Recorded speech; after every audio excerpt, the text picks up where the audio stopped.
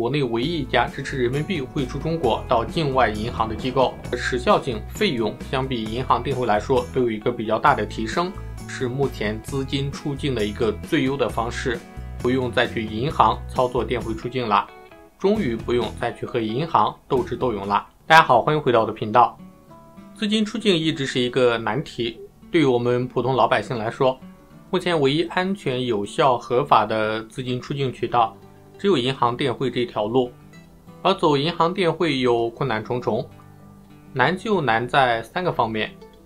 跨境电汇需要银行审核，资料填写稍有疏漏，或者说理由不充分，都会被拒绝。跨境电汇手续费比较贵，往往一笔至少需要200人民币左右。跨境电汇收到的外汇管制的严格限制，超过额度就无法汇出，用亲朋好友的外汇额度做蚂蚁搬家，又容易被银行关联审核。今天就向大家介绍一个全新的渠道，可以完美解决以上资金出境的痛点问题。首先，这个渠道也是持牌机构的银行电汇通道，不用担心资金安全，不需要自己去网银操作，不需要经过银行的严格的审核，汇款手续费单笔也只需要80人民币。最重要的是，再也不用担心用亲朋好友的外汇额度被审查了，汇款的速度也是飞快，1个工作日就可以到账。这个全新的资金出境渠道就是熊猫速汇。熊猫速汇相信大家已经不陌生了，之前熊猫速汇主要做的是资金汇入中国的生意，但是就在本月，熊猫速汇拿到了资金汇出中国的资质。据我所知，目前能够做资金汇出中国的持牌机构只有熊猫速汇这一家，所以大家千万不要错过这个难得的渠道。我们终于可以不用再去银行操作电汇出境了，终于不用再去和银行斗智斗勇了。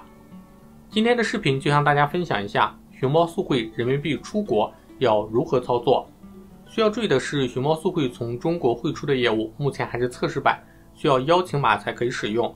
想要邀请码的小伙伴别忘了给视频点赞，然后就可以通过视频下面的联系方式找我索取邀请码。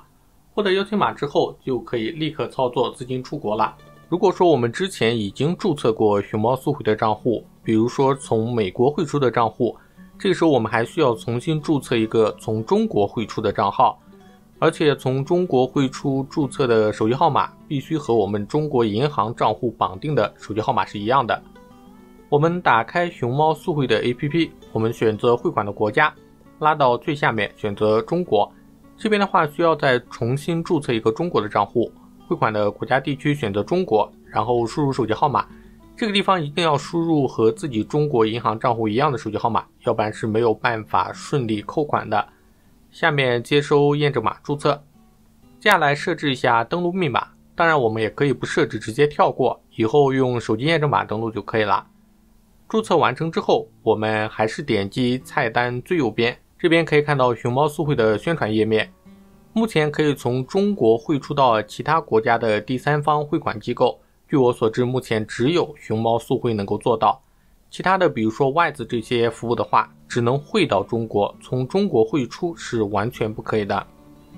熊猫速汇这个业务的话是一个新业务，是需要我们预约排队获取内测邀请码之后才可以使用。我这边也帮大家争取到了粉丝福利，如果想要第一时间能够体验这个新功能，别忘了给视频点赞，然后就可以通过视频下面的联系方式联系我，我这边有权限直接帮大家获取官方邀请码，就不用在系统预约排队了，注册后就可以直接使用。我们获得邀请码之后，在这边去输入我们获得的邀请码，点击确认就可以看到获得了汇出中国的资格。接下来我们就需要完善一下资料，进行一个开户。这边又再次提醒我们，一定要用本人银行卡预留的手机号码注册，要不然是没有办法去汇出的。我们点击确认，这边就会跳出来一个天津金城银行的一个授权页面，我们输一下手机号码，接收验证码，下面的话去进行一个实名验证。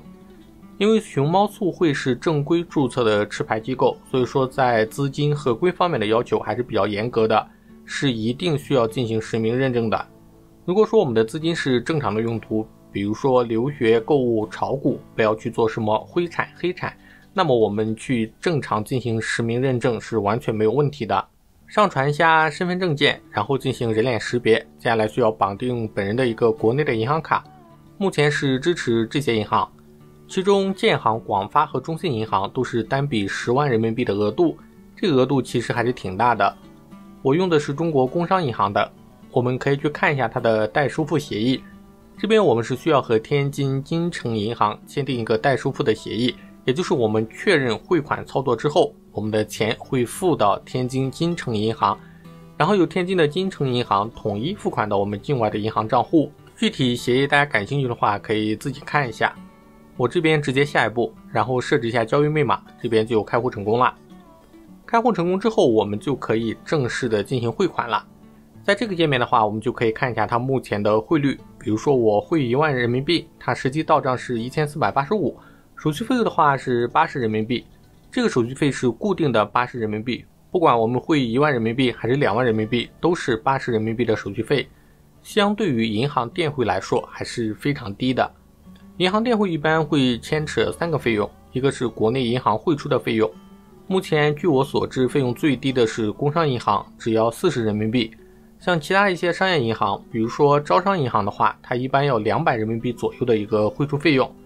第二个费用是中间行的费用，中间行费用一般是在15美元左右，基本上都会有这个费用，是免除不了的。第三个费用就是我们美国银行账户接收国际电汇的费用，比如说 BOE 和花旗的话，每一笔电汇汇入需要10美元的费用。我之前介绍过的 Access 银行，它接受电汇费是免费的，所以我们通过熊猫速汇可以至少省掉2个费用，一个是汇出行的费用，有200人民币左右降到80人民币，第二个是中间行的费用，熊猫速汇是直接免掉的，没有15美元的中间行的费用。第三个接收行的费用的话，主要是看不同境外银行的收费政策，熊猫速汇是控制不了的。接下来我们点击开始汇款，这边会有一个价格的比较。总体来说，我觉得熊猫速汇比银行电汇来说手续费要便宜很多，汇率也比较优惠。我们添加收款人，选择到账的国家，我这边直接汇到我的美国银行账户，然后添加收款人的信息，输入自己的美国银行账户信息。有小伙伴问可不可以汇到外资，小伙伴实测是不可以的，因为外资是虚拟银行，提供了一个很长的账户号码，在熊猫速汇里输入账户号码，提示账户号码位数超过。汇款理由的话，这边大家随便去选就可以了，基本上随便选是没有任何问题的。我们去银行电汇到境外，银行还会去审核，熊猫速汇这边的话是直接就出去了，相对于银行电汇，这是一个巨大的优势。信息添加完成之后，然后汇款金额，我这边的话可以看到最大的金额是单笔可以汇49000人民币，我这边先汇5000人民币测试一下，5000人民币到账是742.5美元。我到 Google 上面查了一下实时的汇率，熊猫速汇的汇率还是非常友好的，手续费只要80人民币。输完之后这边确认一下，我是汇到我的美国银行账户的，收入来源随便去选，类型随便去选，汇款的用途随便去选。下面去确认一下，我们汇款的金额是5000，这个5000人民币是全额到账的，80块的手续费是另外扣的，所以说我们一共是需要支付5080，然后点击立刻支付，输下密码，接下来工商银行会进行一个扣款。扣款的机构是京东支付，是在天津金城银行的消费。我这边是12点42操作的，然后大概3分钟后我这边刷新一下，可以看到天津金城银行那边已经收到了我的汇款。官方说明的汇款速度是1到3个工作日，实测的话我这边美国银行1个半工作日就到账了。我是周五下午操作的，然后北京时间周一上午就收到了，其实还不到2个工作日。可以说这个速度相比银行电汇的话还是要快一点的。我之前用中国工商银行汇款的话，它是需要整整2个工作日，慢的话也需要3到5个工作日才会到。熊猫速汇这边2个工作日不到就到账了，速度还是挺快的。以上就是熊猫速汇从中国汇出到其他国家的演示教程，我个人是强烈推荐有相关资金出境需求的小伙伴使用这个服务。熊猫速汇相比传统的银行电汇的优势非常明显。首先，熊猫速汇是目前国内唯一一家支持人民币汇出中国到境外银行的机构。它的汇款操作完全走的是银行操作，其实也就相当于银行电汇，所以它的安全性是完全没有问题的。其次，熊猫速汇的时效性、费用相比银行电汇来说都有一个比较大的提升，而且它的操作界面也非常的友好。关键是只要我们银行账户里面的钱够，我们就可以顺利的汇出，不用跑银行柜台或者说银行的工作人员来审核我们的电汇。综合而言，我个人觉得熊猫速汇是目前资金出境的一个最优的方式。目前熊猫速汇从中国汇出的服务还是属于测试服务，如果大家自己去下载熊猫速汇的 APP 然后去预约的话，需要等待排队的时间。如果说大家比较着急尝鲜的话，可以通过视频下面的联系方式找我咨询，通过我这边的话就可以实时的获取一个邀请码。有了邀请码之后，我们就可以直接进行操作，不用再有漫长的内测等待。以上就是本期向大家介绍的熊猫速汇从中国汇出的视频演示教程。如果大家有什么其他问题的话，欢迎在视频下面留言，我看到会第一时间回复大家。如果觉得本期视频还不错的话，欢迎点赞、订阅、分享，这会对我有非常大的帮助，也会鼓励我做更多的视频，帮到更多的人。那我们下期再见。